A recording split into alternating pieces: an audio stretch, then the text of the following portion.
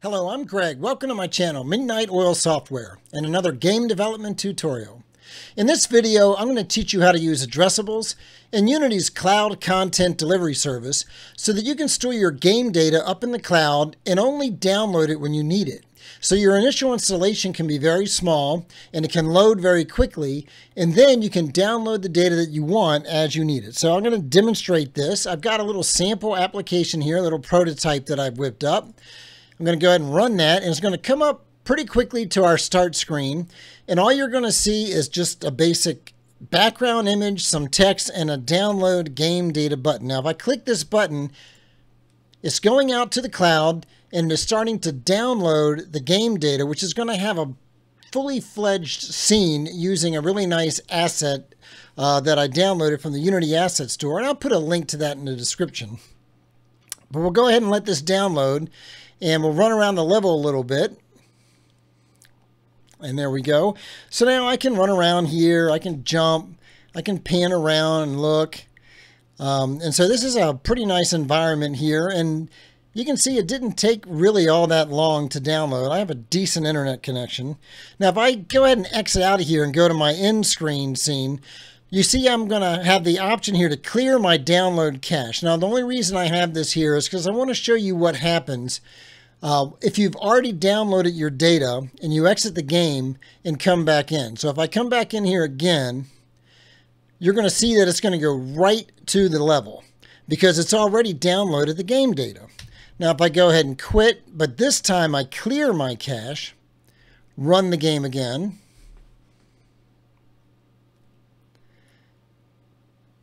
you see it comes back to the screen where it wants me to download the game data again. So, if that looks interesting to you and you want to learn how to do it, then just grab your favorite beverage, pull up a chair, and follow along as I teach you how to use addressables and cloud content delivery in Unity.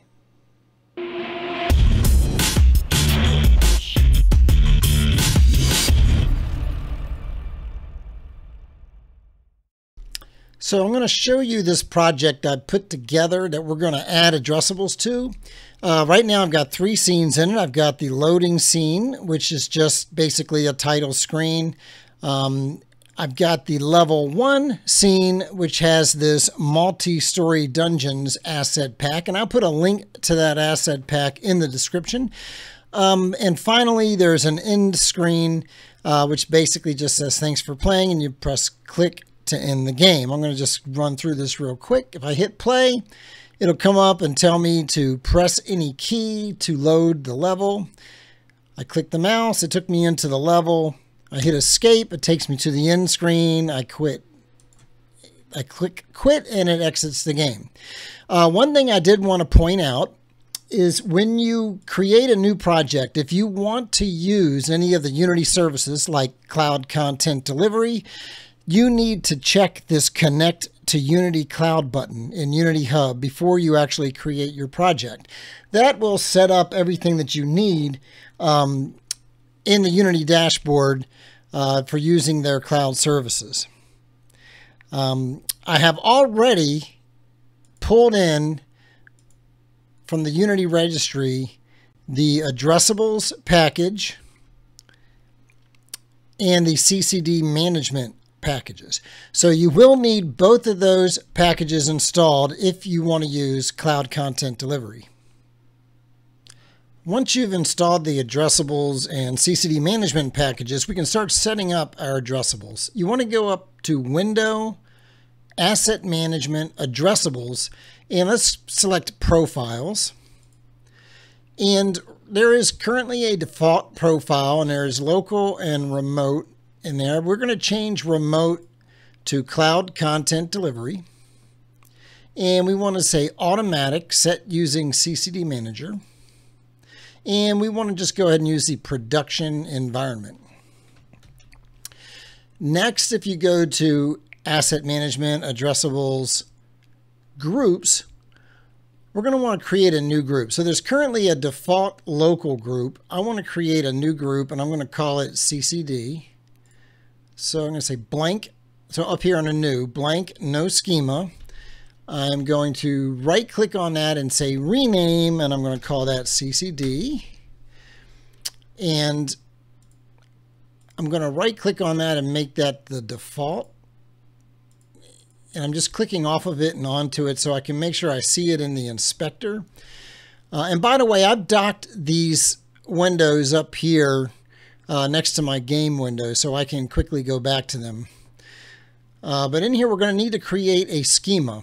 So click Add Schema. And we want to use content packing loading. And we're going to change this build and load paths from local to remote.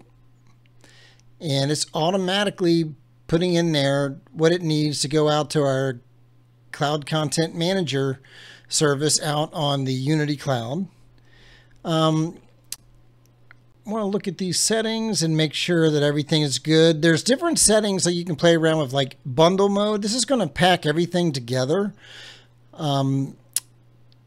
CCD will cache things that you download, as I demonstrated at the beginning of this video, but it will reload everything. If anything changes, it's going to reload everything unless you do pack separately. So those settings all look good. I'm just going to leave everything like it is. The next thing we can do is actually create some addressables. So I'm going to go into our scenes folder. I'm going to click this level 1 scene, and I'm going to make the whole scene an addressable. So you can see I've got this addressable checkbox here in the inspector that you only get once you install the addressables package. So I'm going to click that, and then it's already picking our default group, which is CCD. The other thing that I want to do is I want to add a label to it, and I'm going to create a new label, and I'm just going to call it level 1 and click save. And then come over here and select that label. Now, another thing you can do is look at this play mode script on your group, and we want to tell it to use existing build. So make sure that use existing build for Windows is set. Now I'm going to tell it to build to CCD using the default build script.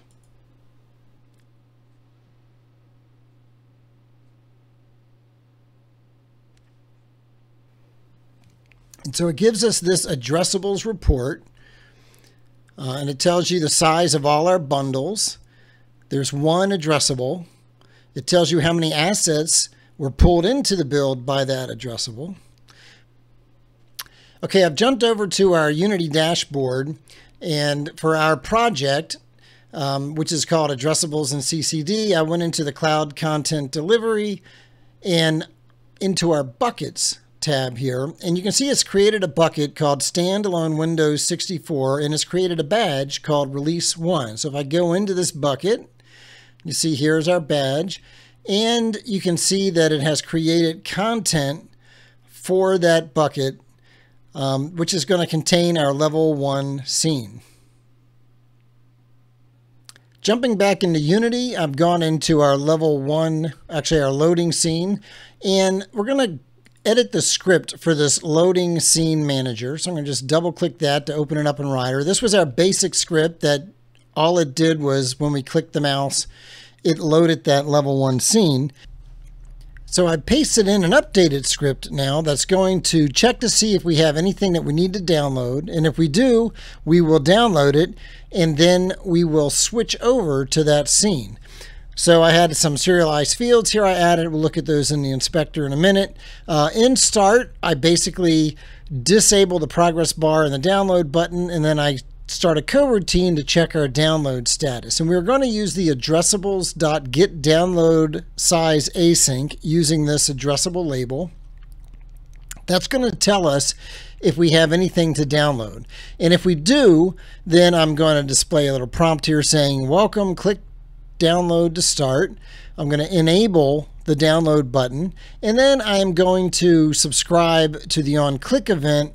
And if that is clicked, we're going to call a function called initiate download. Otherwise, I'm going to release that download size handle, and I'm just going to start a coroutine to load the level that we've already downloaded. Instantiate download is going to display something saying, hey, we're downloading level 1. we're going to show the progress bar, and we're going to start a coroutine that's actually going to download the game data. So that coroutine is going to use the Addressables download dependencies async and for the same label. And we're going to subscribe to the completed event, which we'll call our onDownloadComplete function. And while we're not done, we're just going to continue to update our progress bar. And we'll yield return every frame so we're not locking up the UI. When the download is finished and the complete event fires and calls our onDownloadComplete event, we're going to check and make sure it succeeded. If it did succeed, we're going to release that handle, set our progress bar all the way to 1 just to make sure it shows we've completed. We're going to display download complete in our status text, and then we're going to start another coroutine to actually instantiate the level with a 1-second delay. And I'm going to explain that in a minute, because when I was testing, I ran into an error that requires me to delay for some amount of time after the download is complete, but before I try and load the scene. If the download failed, I'm just going to display a message saying download failed, and I'm going to turn off our progress bar. The instantiate level method is another coroutine. By default, the delay will be 0. So you remember, if we didn't have anything to download, we just called instantiate level with no parameters, so it's not going to delay at all. We're just going to yield for 1 frame, and then we're going to call this addressables.loadSceneAsync. That's going to actually load that scene, and notice we're using the addressables load scene async and not the scene manager's load scene.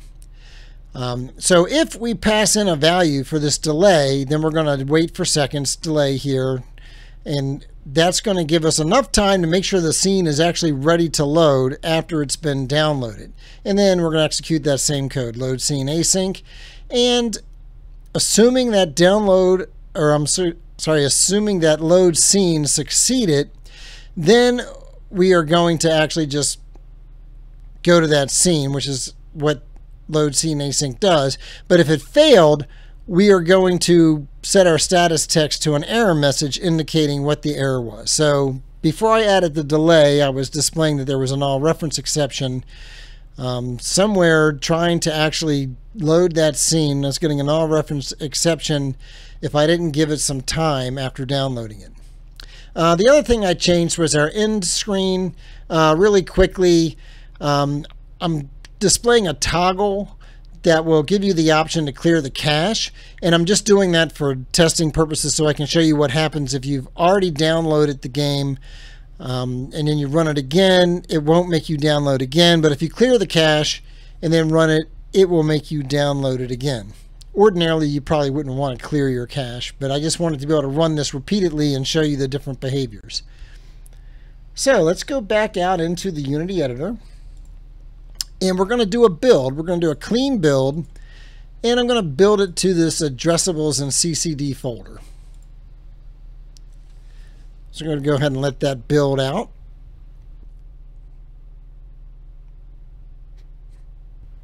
And you can see it even generated another addressable report for us.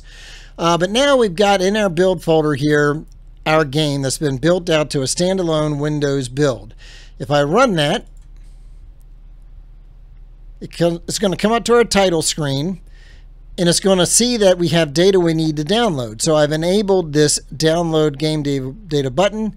If I click that, we display our progress bar. We're downloading the data from Cloud Content Delivery, and then after a 1-second delay, it loaded our scene and switched to it.